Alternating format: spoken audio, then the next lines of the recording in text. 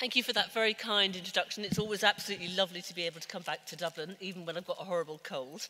So I'm going to talk to you around the theme of the conference in terms of generational aspects, in terms of where we are. And so reflecting on the past, the present and the future of our field. So just to give you a little background about me, as you probably gathered from the name but not the accent, I am originally Irish. I was born in Cork. My dad was from Clare. That's me on the left with the knobbly knees at my uncle's wedding when I was 5. My parents moved to England when I was 5 or 6. You did not want to have a West Cork accent in London in the 70s, I can assure you. So hence the very non-West Cork accent nowadays. I now live in a very beautiful small village in Northamptonshire called Grimscote. There's only about 40 or 50 houses. It's a really, really lovely part of the world. And I've got 2 daughters, Eleanor, who's 22. She's in her final year at university in Bristol. Mega, into climbing and caving, sends me these terrifying pictures. Recently fell off a mountain and broke a leg. And my little one, Tabby, who's just turned 18, and this was her on her 18th birthday. We sent her to the bar to buy the round of drinks. I paid, of course. And we have a bit of a thing about cats in the house, and there's a bit of a Harry Potter theme. So this is my favourite, Mr. Snape's, who's sitting on the food box, of course. So just because it's after lunch and you're probably a bit sleepy, I just want to take a couple of minutes to get you to think about this question. What do you think are the 5 transformative technologies? And I won't give any caveat to that, but I just want you to talk on your table for just a couple of minutes. What do you think have been the transformative technologies in our area?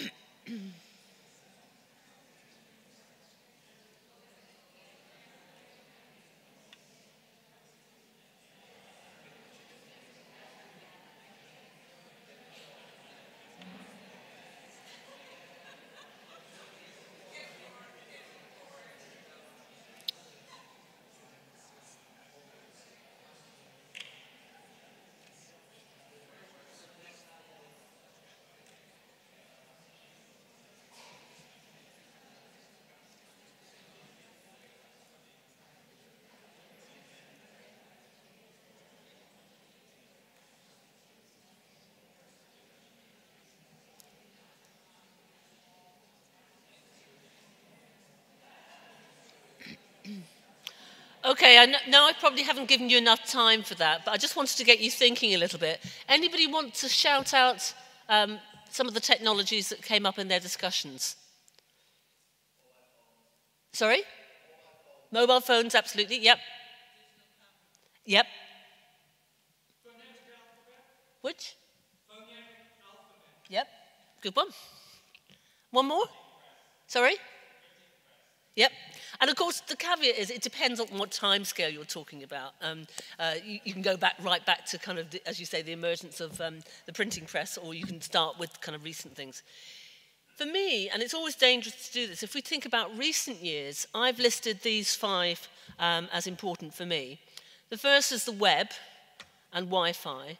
And I don't think any of us could have imagined the transformative effect that the web would have on our lives, on all aspects of our life. And we just expect to be able to be on all the time.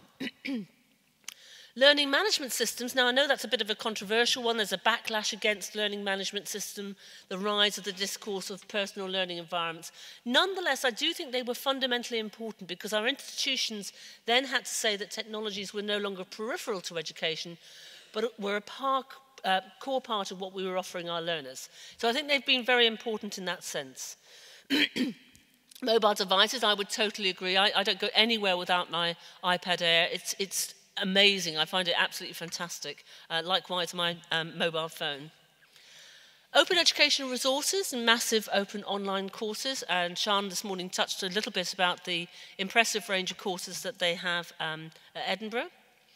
And for me, social media has transformed my practice in terms of what I'm doing. And I've said this many times before, if I publish in a closed journal, I'm lucky if maybe 5 people read the abstract. If I publish a blog post and tweet it, it goes out to 8,000 people. And if 3 people retweet that, it goes out to many, many more. So for many of us, as both teachers, as teachers, as learners, as researchers, social media is a fundamental part of what we're doing. And we heard today that we're trending in Ireland on Twitter, which is great, and I'm sure lots of people are following the conference virtually through Twitter or through the posts that people are putting on Facebook. So these are great in many senses. It means we have access as learners, as teachers, as researchers to a rich variety of interactive resources and materials. We have many, many ways to communicate and collaborate. And I have worked at many institutions now, but actually I feel much more part of a global community of peers through social media. We have instant access to knowledge. Arguably anything you want to know is available on the web. And these practices enable us to be more open in terms of what we do, and we can be portable across different devices and locations. But there are, of course, challenges. In terms of the web and Wi-Fi, we've got an issue if we don't have connectivity. We expect to be able to be online all the time.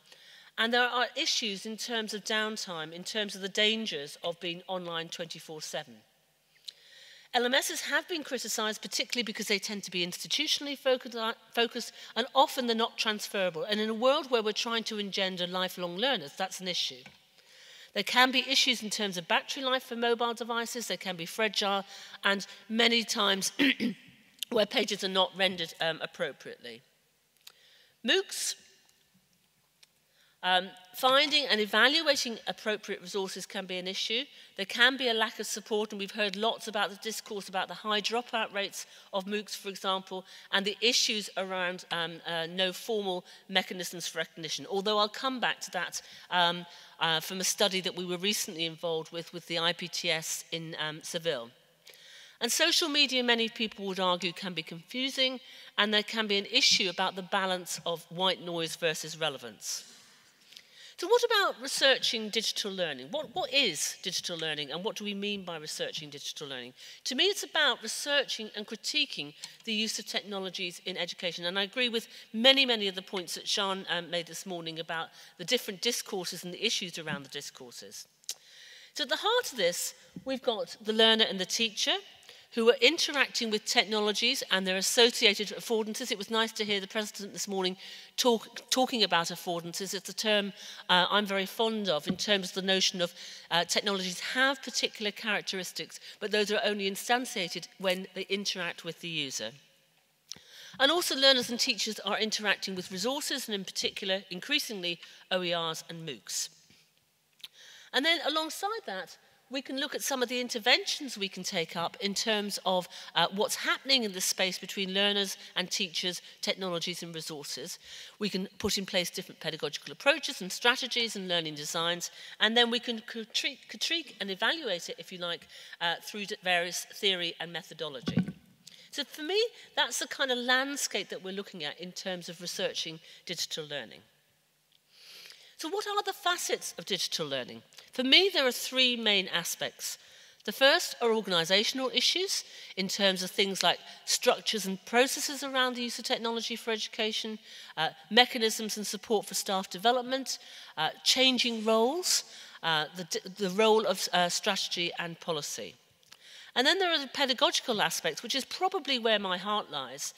Things like e-literacies, and I'll come back to some work I'm currently doing on a MOOC on e-literacies, different pedagogical approaches, learning design, which is one of my key areas of interest, the notion that we can help teachers make more informed design decisions that are pedagogically effective and make appropriate use of technologies.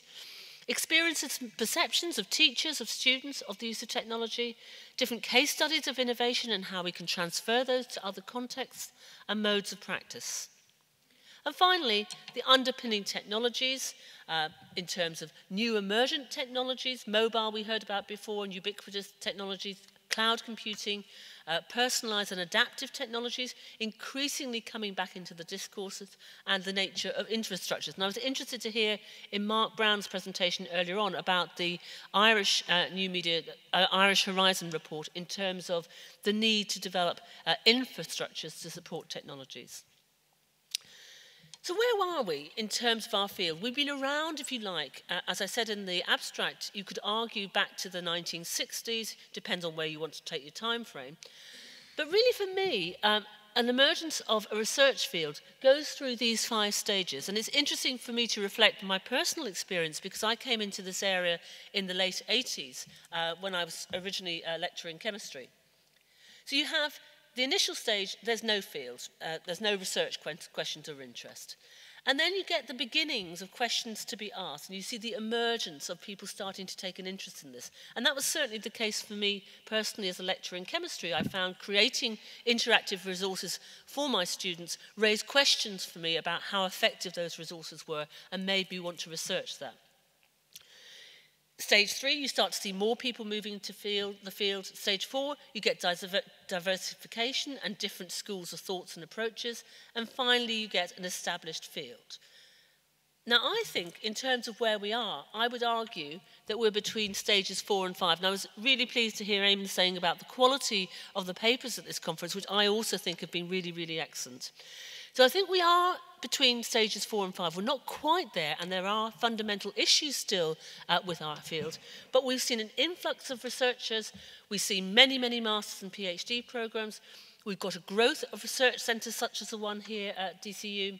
Specialised journals and conferences. I've put up distance education in the pink there, which is one of the most established journals in the field. And then you've got the emergence of open journals, such as the Rodel, an excellent journal, which was edited by Terry Anderson. I think somebody else is doing it now. And we have a community fostering debate, both face-to-face through conferences like this and through the use of social media.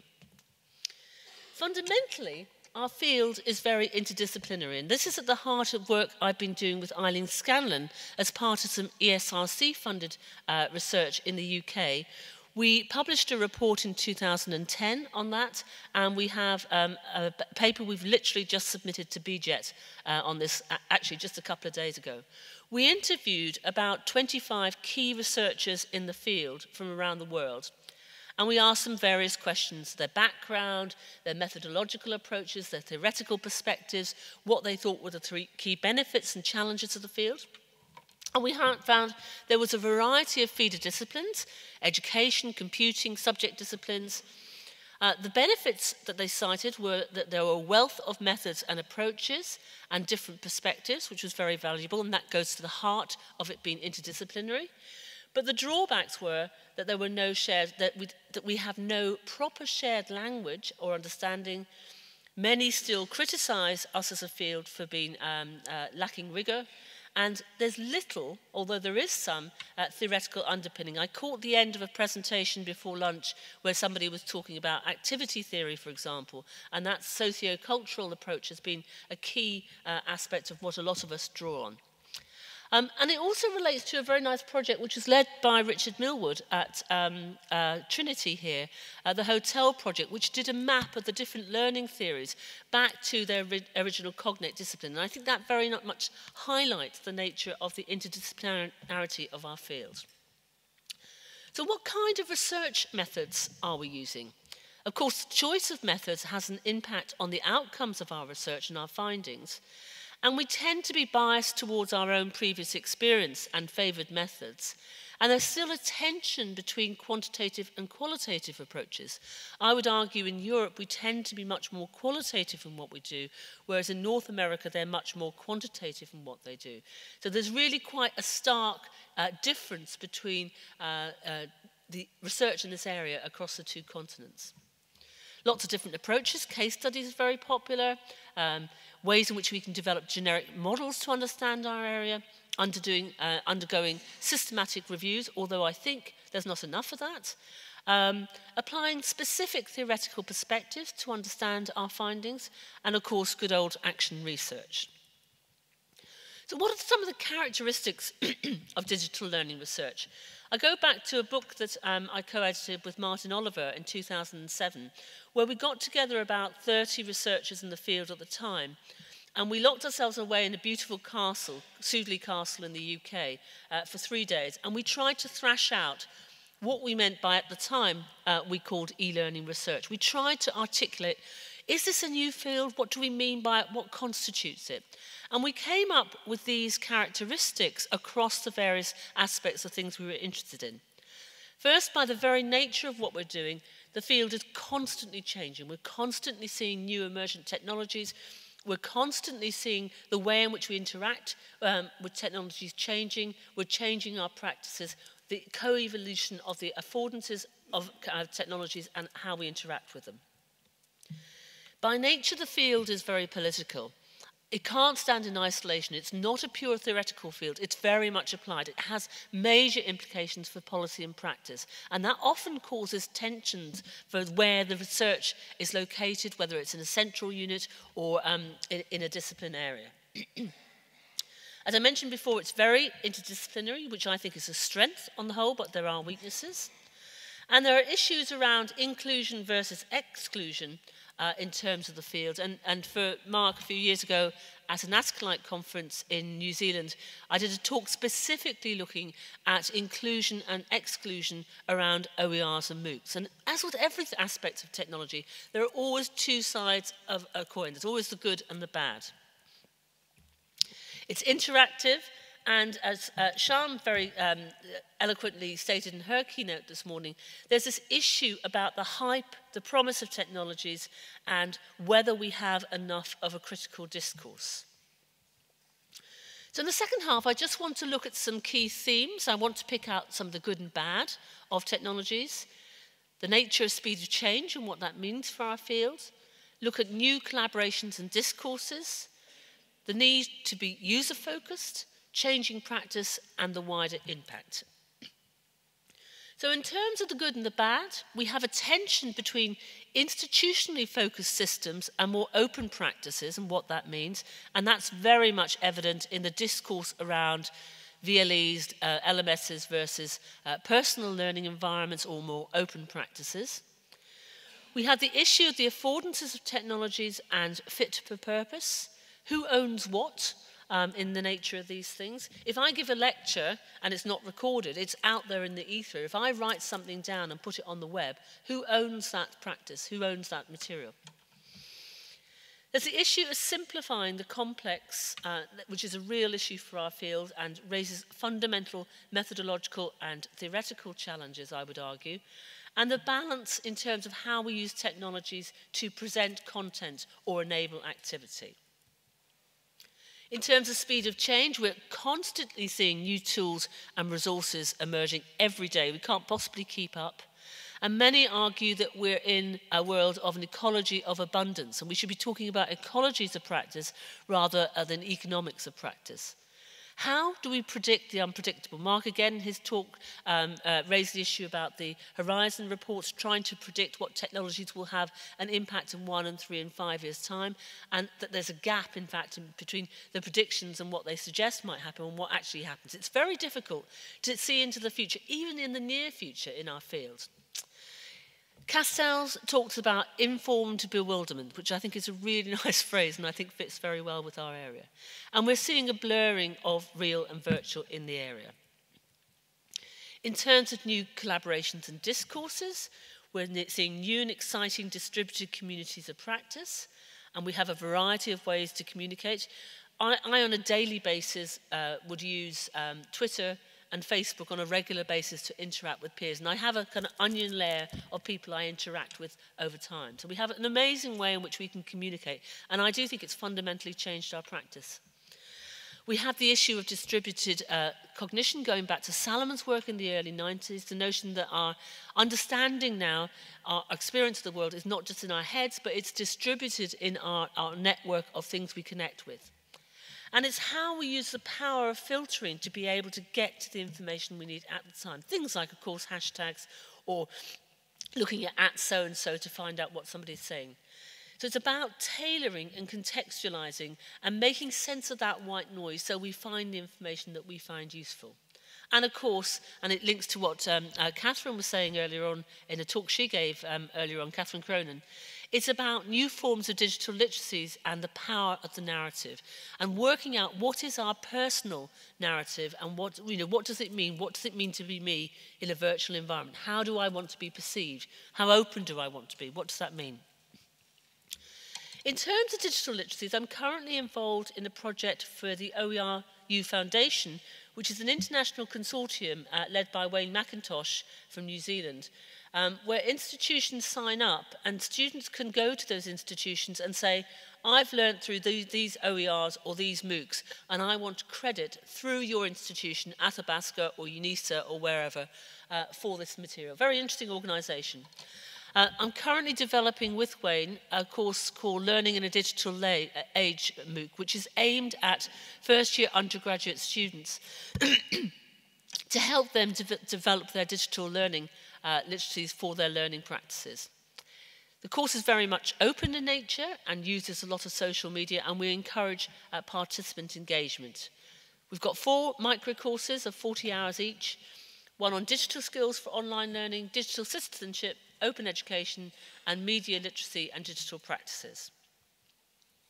The next theme I wanted to talk about is the nature of understanding users, and I would argue that we need to adopt a much more ethnographic approach to what's going on. Thanks.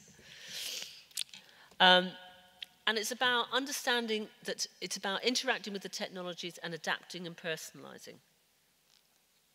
But we also need to think of the role of teachers in this whole process and the fact that it's constantly changing in terms of the perpetual beta. I heard a talk just before lunch looking at design-based research, and that very much is at the heart of design-based research.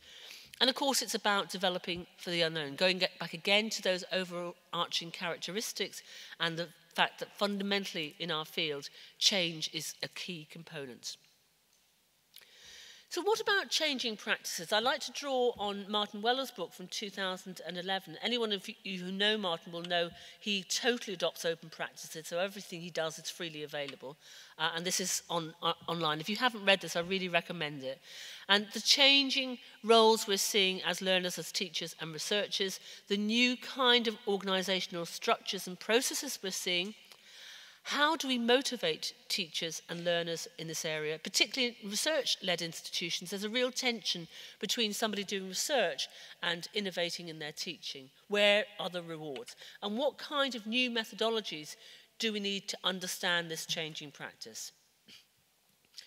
In terms of open practices more generally, there's a very nice book that came out at the end of last year by Curtis Bonk and others, MOOCs and Open Education. It's an edited book, and it's got some of the key researchers in the field, giving you a real flavour of research in this area. So the fundamental premise is digital technologies enable more open practices, and we're increasingly seeing free resources and expertise, and increasingly MOOCs and OERs are being seen as very important and need to be taken account of in relation to the whole spectrum of educational offerings. And with this respect, I recently led a team when I was at Leicester University where we did a report for the IPTS organisation in Seville, and we looked at ways in which you can recognise non-formal and informal learning. And we found a range of practices, and we're able to articulate some of those. And we saw a number of barriers. The online, interestingly, is still seen as lower value. There's a lack of guidance for institutions and individuals in terms of recognition options. There's the issue of the cost of recognition, and there's a need to unbundle learning provision. So the final theme I wanted to talk about is the wider impact. As a result of open practices and digital technologies, we're seeing a whole range of new models for education. And many things like OERs and MOOCs are challenging traditional educational offerings. We're seeing a blurring of boundaries in all sorts of ways, and we're working in a changing world. We're training learners to go out into a world to do jobs that don't even exist yet. And I think we're starting to see an unbundling of education where learners will choose to pay for high-quality resources, learning pathways, support or accreditation, but not necessarily the traditional 3-year degree. And the final point is that technologies are here and they're here to stay, and they're going to continue to have a major impact on our sector. So I just wanted to put this in context in terms of digital learning research, in terms of the past, the current and the future. And I think the research needs to impact and inform practice. I think that's very important. As I said before, it is an applied field and we need to be aware of that. It should fundamentally be about improving resources for our learners and hence enhancing the learner experience. It should be able to harness technologies and their affordances effectively. So the research should inform how we use technologies, and it should guide strategy and shape policy, and it should help develop the theoretical perspective. So I still think that's an under-theorised area that we need to think more about the theoretical perspectives underpinning our field. And finally, it should support professional development. Always dangerous, but to conclude, I wanted to peer a little bit into the future. Mark talked about the new Media Consortium Horizon reports, which give an indication of the technologies that are likely to have an impact in 1, 3 and 5 years' time. As he rightly said, and he mentioned Stephen Downes and Audrey Waters, there's been much criticism in these reports and that they're quite technologically deterministic, if you like. But nonetheless, they are important, useful pointers. I personally like the innovating pedagogy reports that the Open University UK come out with on an annual basis. They haven't yet done the one for this year, but they list 10 technologies or practices that are changing, so they're more nuanced than the Horizon report. So if you haven't seen those, I recommend looking at them. But picking up across these different reports, I think there are a number of things for me that are likely to be important in the next few years, or if you like, maybe I should say we should keep an eye on. Artificial intelligence, very interesting video by Stephen Hawking, the physicist, about the dangers of AI and why we should be worried about what that might mean. In the UK, a series called Humans has just started. Have people seen that? Yeah, so that's just started this week, which is about the kind of dangers of AI. And of course, then you've got the Black Mirror series as well about the kind of darker side of technologies. Cloud computing, augmented and virtual reality. And as Mark said in his talk, a lot of these discourses have come and gone over time. And we've seen hype around things like virtual worlds in 2005. You hear nothing about them now. And you get things sort of creeping back into the discourse, for example, gamification. Learning analytics and adaptive learning, and there's been quite a lot of discussion over the day so far about learning analytics, and effective computing. So I think for me, these are some of the things I'll certainly be keeping an eye on in the next year or two. And Mark also mentioned the Irish Horizon report, and I picked out 3 things in relation to that. The need to rethink the role of educators, which is fundamentally at the heart of the work I do on learning design, the rise and importance of blended and hybrid learning, and the need for more robust and technologically enabled infrastructures in the Irish context. If you haven't seen it before, Pearson's have done a very nice series of videos looking at the future of education 2020. And they've got a series of about 4 or 5 videos. And they've got this overarching infographic which kind of says these changes point to the way forward, a diverse learning ecosystem in which learning adapts to each child instead of each child trying to adapt to school. So it kind of articulates a vision of what the future of learning could or maybe should be if technologies are used appropriately. So very finally, and I put this back in after some discussions with people at the beginning of today, how do we enable digital learning? Where do we go forward with this? How do we get beyond the hype and the often disappointment that the hype isn't realised? Well, for me, fundamentally, I think the issue at the heart of the lack of take-up of technologies is that teachers lack the necessary digital literacy skills to make effective use of digital technologies. And I think we need to think more closely about the relationship between learning design and learning analytics. Learning design as it enables us to help teachers make informed, pedagogically informed design decisions and effective or appropriate use of digital technologies. And learning analytics in terms of analysing the data underneath, for example, our learning management systems to better understand how students can learn. So we put in place good design practice, we implement it, we look at the analytics, and we adapt, and we cycle round iteratively. So finally, to conclude, take-home messages. I think it's a really, really exciting time for our field. I think we are seeing increasingly diverse theoretical perspectives and methodologies, but I think we need to do more on this. There are challenges, the balance of noise and relevance, finding good quality resources, both as teachers and learners, issues around fragmented identities and the need for new digital literacies, the continuing need for professional development, and the need to change our assessment practices to deal with a world which is constantly changing, and we need to go beyond knowledge recall. Finally, I'll leave you with a couple of questions. What are the key research questions that we need to address as a field, as a community of peers? And how do we ensure that our work actually has a real impact on policy and practice? Thank you for listening.